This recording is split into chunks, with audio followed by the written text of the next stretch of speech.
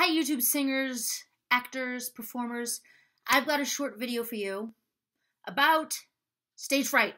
The truth about nerves and stage fright. So, as you probably know, there are lots of workshops, books, lots of things out there on the internet and everywhere else about stage fright. I'm here today to simplify it for you because, you know, by watching me, simple is my thing. I want you guys to move on, do other things, and get performing and not worry so much about little things that waste your time. I like to get right to it.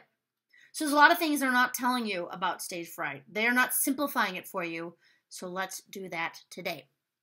So all the little candles and rituals and deep breathing can only go so far. Because really what it comes down to, in my personal opinion, in my work with myself and with lots and lots and lots of singers, actors, performers of all ages and levels, mind you, it really comes down to this. It comes down to knowing one really key thing and remembering one key thing when you're up there either auditioning or performing, and that is getting into the brain of the people that are watching you. So what do I mean by that? Know this.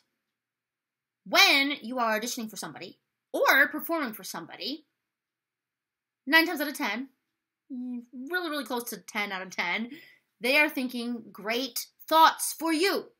They are not there to see you fail. If they are watching you perform, even more so are they in your corner. Think about it this way. Like I said, you want to put yourself in their shoes. It's Monday. That's how I sound when I'm making a YouTube video on my unedited Mondays. When you go to a concert or a show, any sort of performance, do you ever take time out of your day, right? You only have so much free time and you only have so much disposable income to spend on such things. See where I'm going? Do you say, gee, I hope this sucks? I hope everybody up there is terrible. Right? Again, do you see where I'm going with this?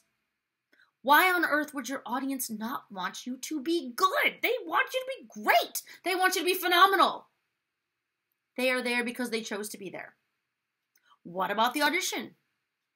Why on earth will they want to sit there for hours? Yes, sometimes hours over a set of several days. Weeks, depending on how big the project is. Why would they want to spend all that time listening to one terrible person after the other? I guarantee you they don't. They want every person to be amazing and right for the job, a right fit for the show or whatever they are casting for. So you see, they're thinking these things as they are watching you and listening to you. So hopefully that changes things for you.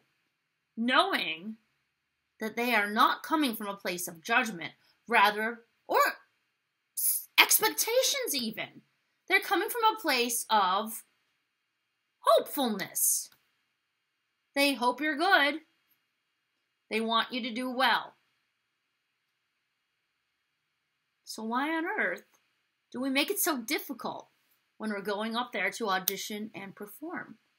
Why are we always telling ourselves that there's something to be afraid of? The truth is, we're only afraid of letting ourselves down.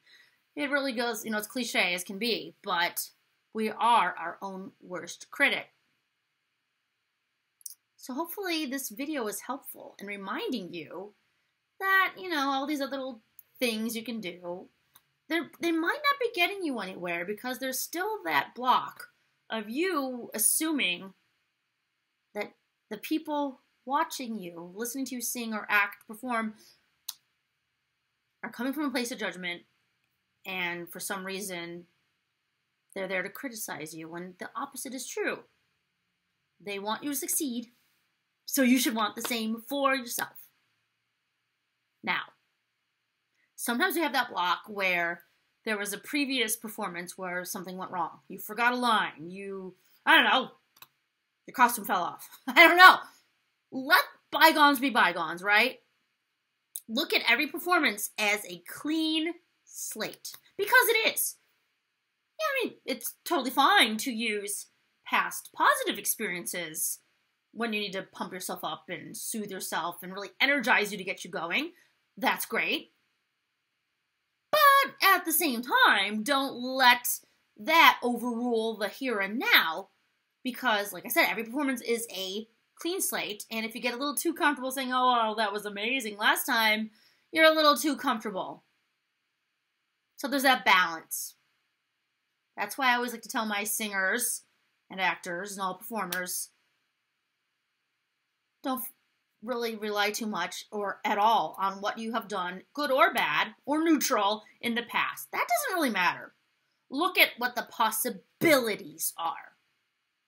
That's what the audience is looking at, what's going to happen. And that's what happened with you. You know what to do. Go out and do it. Things that happened before, great. That was before. This is now, you're getting out there, and they are not there to tear you apart. They are there to enjoy themselves. So why don't you join them?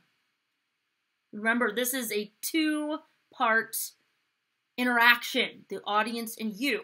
And so much can be lost from that amazing give and take of all that, the energy, that positivity, when you are stuck in yourself, worrying about the what ifs, the bad what ifs. What about the good what ifs? So run with it. They are there to be a part of the performance with you, so don't keep that wall up. They talk a lot about walls in performing, but quite personally, I believe all walls are pretty bad. You want to be that personable performer? So start with looking at things a new way. You've got nothing to fear. Go out and do your thing. Know that no matter how untalented you think you are, which is probably false, if you can give the impression that you are having fun and that you are confident, that is more than half the battle. There are a lot of people getting by on very little talent with lots and lots of confidence and quite a big personality. So just some food for thought for you. Thank you so much for watching this video on stage fright and the performer's mind. And don't forget to subscribe if you like my videos. I got a huge variety going on. So much more than technique, because as far as I'm concerned, singing is so much more than the technicalities. So much more. So I hope you like what you saw. VocalMolly.com if you'd like some one-on-one help. I'd love to help you. So check out my site, check out more videos, and happy singing and acting and performing to one and all. Until the next video.